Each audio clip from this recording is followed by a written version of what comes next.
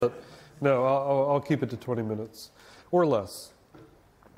So this is third year getting to present Containerd, kind of a mix of status update and really this year I'd like to focus, most people have seen the architecture. I'm not going to drag you through all of those details, but how are people actually using it? And specifically, there's some great ways that people are extending it and embedding it in other projects that wasn't really the initial design, but thanks to some of the smarter people on the project, there's some cool ways that people are using it. So that's really the focus. But I will take you through kind of a current state of Containerd. Effectively, there's a couple things we can say about what it is. Container runtime, yes, there's lots of people that have debated what do we call a runtime or an engine. We can get kind of stuck there. But we think of it as below platforms like Docker or Kubernetes, but above lower level runtimes like the OCI Run C or some of the other things you've heard about in this room today, Kata containers, Firecracker, gvisor. And really, we play that kind of resource management role between those two levels, a platform above us, these low-level runtimes below us, managing that container process, the image artifacts, the snapshots, the metadata. And we've tried to remain tightly scoped. So a lot of people early on said, oh, Containerd is going to become another Docker and have all these features. Our governance requires 100% maintainer approval to increase scope. And the only thing we've really changed from that initial scope in 2016 is adding the CRI implementation into Containerd itself. So there was a picture I think Thierry showed earlier today with CRI Containerd separate from Containerd. That was definitely true a few years ago, but now it's actually the same binary. So again, we'll see as people have extended it, we haven't added that into the core of Containerd. We've allowed plug points and ways to do that without even modifying Containerd. So where are we today? We're the 5th project to graduate in the CNCF, so that happened just a few weeks after FOSDEM last year. The great thing is, again, it's not just a project from a small group of people. We now have had over 200 different contributors representing greater than 100 companies. Thanks to the CNCF DevStats project, you can go, search on all this data and check out, who's contributing, who's involved. And our current kind of governance status, we have 13 maintainers representing 9 different companies. So again, I think there's been a sense in which early on Containerd was seen as just another Docker company project. Clearly that's not the case. We have maintainers from Amazon and Alibaba and IBM and Google and a lot of other individuals. So effectively that just reflects that all the major cloud providers are using Containerd in some way. We'll see how in a few minutes. We do support both Linux and Windows across multiple architectures. And we've added sub-projects to our governance. And what I mean by that is there are interesting pieces that we're going to see in a few minutes, things that people have created, such as a Rust-based TTRPC implementation. IBM Research has contributed image encryption library. And again, instead of expanding the scope of Containerd and adding these pieces into Containerd as the main project, these are all pieces that are in sub-projects within our Containerd organization, but maintained by the people who created them. Our most recent release, Containerd 1.3, added Windows support for the Shim v2 API. Amazon, the Firecracker team, contributed a device mapper snapshotter, which again was external. We've actually accepted that into the project.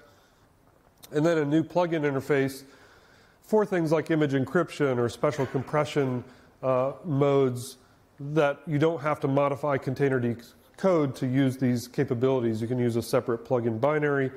And then in the CRI, we support per pod container shim. So you're not starting a different shim for every container in the pod, so there's some memory and CPU usage improvements there. Things that are in progress, the second talk of the day in here, if you caught it, Akihiro talked about remote snapshotters. It's both in progress, but also effectively there are ways you can use those features today, like Akihiro talked about. C Groups v2, there have been a ton of PRs in our C Groups sub-project in the last, I'd say, month or two, and we're fairly close to having that complete. The Windows team is still working on their CRI implementation, and we're hoping to clarify how mount and resource management works, again, with all these interesting snapshotter features coming down the pipe, and I already mentioned image encryption. So all that said, who's using it today? I've already mentioned the public clouds, the Kubernetes infra team. We've got lots of end users, various dev tools like Kind, custom sandboxes, gvisor, etc. But the interesting thing is, how are they using it? So how do we see these projects actually using Containerd? So I'll actually start at the bottom.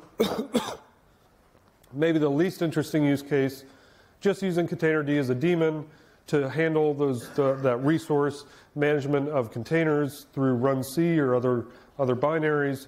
So Docker and BuildKit are using it that way today. Step up from that, who's using it as a Kubernetes runtime? There's a couple public clouds, including ours. There's end users, Ticketmaster. There's Alibaba, another cloud, who's both using it as a runtime and expanding it with their Pouch container project. MicroK8s in Canonical's Ubuntu, Kind, K3S from Rancher, AWS Fargate is now using it to drive their Firecracker-based isolation. So again, I'm not going to dig into the details of that. Those are fairly straightforward. You've heard today, if you've been in here, about the CRI interface. You can implement that with the CRI Containerd component, and of course then drive containers using the OCI run C and other potential isolators. So really where we'll focus for the last few minutes of this is who's using it as a library. And so there's a couple ways you can do that. The Go Client API. So that's, again, an abstraction that we'll look at how that fits, but there's a ton of projects that have chosen to use the Go Client API for a simple way to run containers, to make a larger project use Containerd. So OpenFAS is one of the most recent ones where Alex has been tweeting about FASD. I already mentioned Alibaba's Pouch container, which is an open source project. You can go look how they've used the Go Client API to drive their container runtime.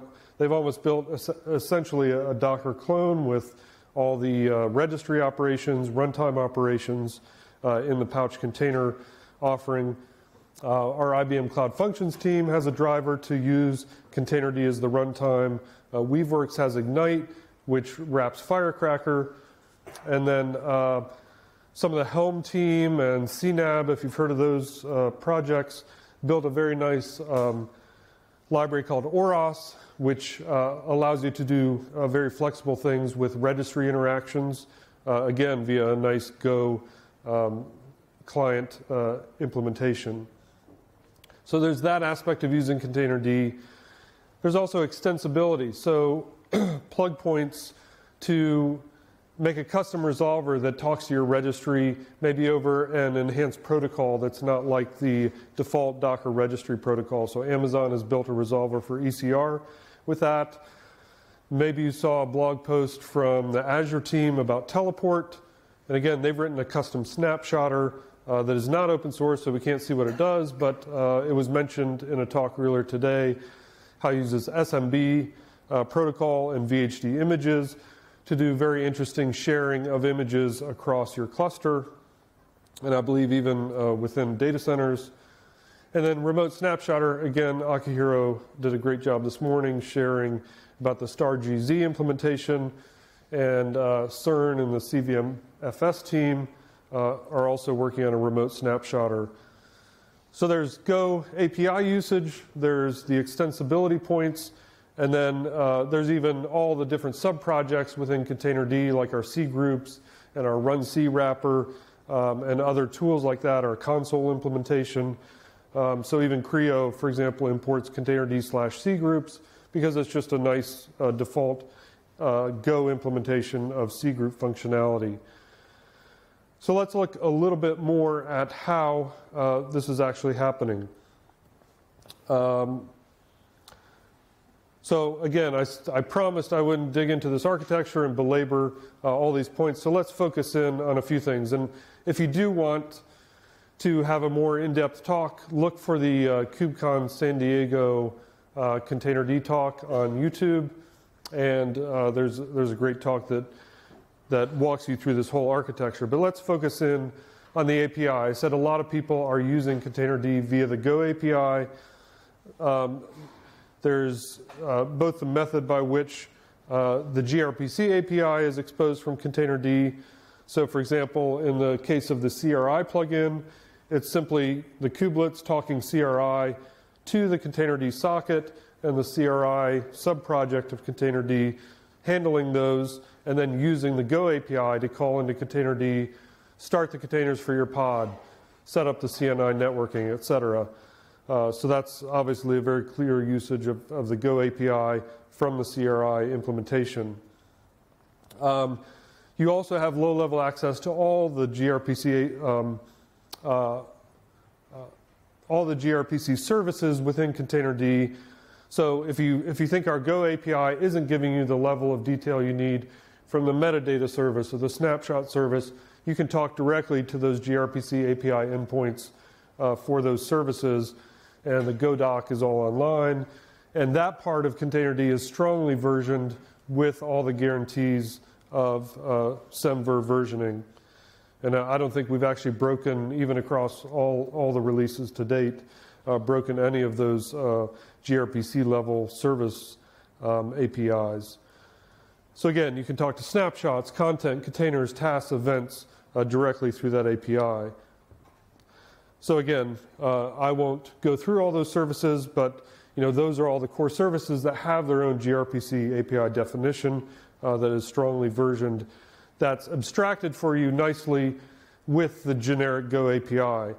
So a lot of those use cases that I said they're using the Go library, they've abstracted to use that API rather than talk directly to gRPC service endpoints.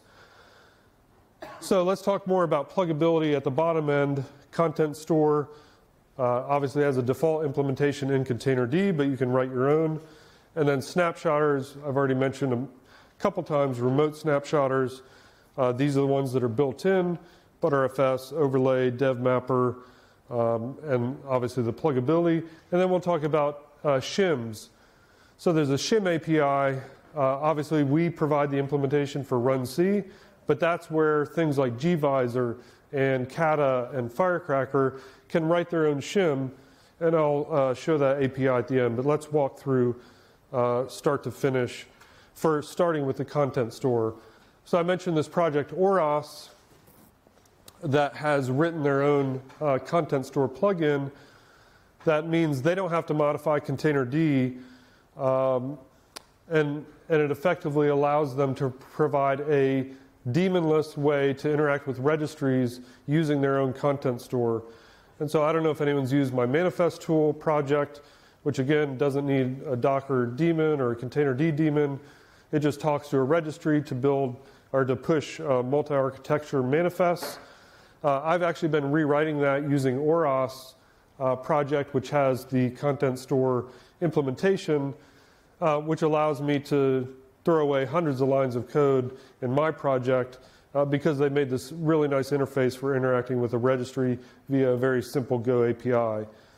We're going to talk about runtime shims in a minute. Those are separate binaries. So if you go follow the Firecracker installation guide with Firecracker Containerd, you're going to install their actual binary shim and configure Containerd to drive that shim.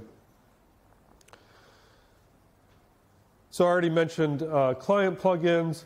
The thing I wanted to focus on here is that the remote opt interface, it's maybe a little small. These slides will be online later if you want to look deeper. But this is how you can actually customize a resolver. Say you write your own registry, it's not OCI compliant, you just have your own way of resolving hashes to layers and manifests. You can customize that fully with the remote opt, again, without changing a line of containerd code. So that's how Amazon wrote their ECR resolver. And again, you can also replace any service, the Lisa service, the events, the diff service, the content store. You can use all these handlers to have your own custom implementations, again, without having to change the line of code of containerd. You can also create your own containerd binary embedded in your project. That's what Darren Shepard did with K3s. When you install K3s, it's got the sort of minified Kubernetes. He's removed a lot of things you don't need, quote unquote. And then he's built in containerd using the same model so that you don't, again, have to install and maintain that. It's all kind of back to the beautiful world of one big static binary. You plop it down and you have everything you need. Snapshotters, again, we just voted to accept the StarGZ remote snapshotter as a sub-project in containerd. So Akihiro showed you the current GitHub location. That'll be moving into containerd. But that's one implementation of a snapshotter plugin that you'll then be able to, again, not have to change containerd, but you can run the StarGZ snapshotter, CERN's CVMFS snapshotter, and you can configure and run containerd to use those special snapshotters without having to get PRs into containerd. Have your own custom file system. That's the API you have to implement to become a snapshotter. And again, you can run that as a separate process. This is an example of how you would simply do that in a Go program. Listen on a socket, change the proxy plugin configuration to point to your new snapshotter, and now you have the ability to use that within containerd. Finally, I mentioned the shims. So again, we provide the Run C shims. We have a couple variants of that because, again, our most recent release has the per pod shim implementation. So there's a couple versions of that. You can switch between them in your containerd config. Microsoft provides Run HCS for their Windows implementation. And then you have shims for Kata, Firecracker, gvisor, and maybe others I don't know about. These are the major ones that we're aware of and have talked to us and we've played around with. Again, these are separate binaries. You install them from these projects. You configure containerd, and you can now use these runtimes without changing any of the other containerd architecture. So yeah, a little more detail on that. Again, what you have to implement is fairly minimal. It's all about life cycle of a container. So if you want to drive VMs, you just handle the start and stop, pause, unpause, all those capabilities in the way that your runtime needs. And there's a simple naming convention. So when you start a containerd process, you can say use this runtime by providing this type. And again, here's all the API that you would have to implement to become a shim in the shim v2 API. It's effectively the task service within containerd. So this is a copy of the former chart. Hopefully you can see the highlighted areas, especially in the top half, and where on those architecture charts they fit in to have extended or found the plug point that allowed them to do the special thing they wanted to do with containerd. So with that, I think we got a couple minutes. So any questions? I was a little bit quick, but hopefully gave you an idea of where people are extending and using containerd today. Everyone wants to leave. Everyone's done. Done with FOSDEM. Actually, this is probably a question from somebody who doesn't really have an idea about how Kubernetes works, but how does Cryo relate to containerd? You said the CRI shim is now part of containerd, right? Yes. Yeah, so what is the difference between Cryo and containerd, basically? Yeah, so effectively, the kubelet points to a certain CRI implementation. So if I'm sitting on a worker node of a Kubernetes cluster, and I've got it configured to use containerd, it's pointing to our socket. If you point that to Creo's socket, then obviously Creo will handle how they've implemented driving run C, which they have support for Kata, they have support for run C. Many of those things are similar. Right, okay, so they're similar. They're basically similar project, containerd and Cryo. To yes. some extent. Yes. Okay. Yeah, similar when they're used as a Kubernetes runtime. I tell people they're effectively quite similar. There are some design choices. Mm-hmm. What's different is the rest of the architecture and the extensibility. Not that they're missing from Creo, but that was not a design point. Right. It was meant to be a Kubernetes runtime, so that's the path that Creo implements. Interesting. Thanks. Yep. Okay, thank you. Thank you.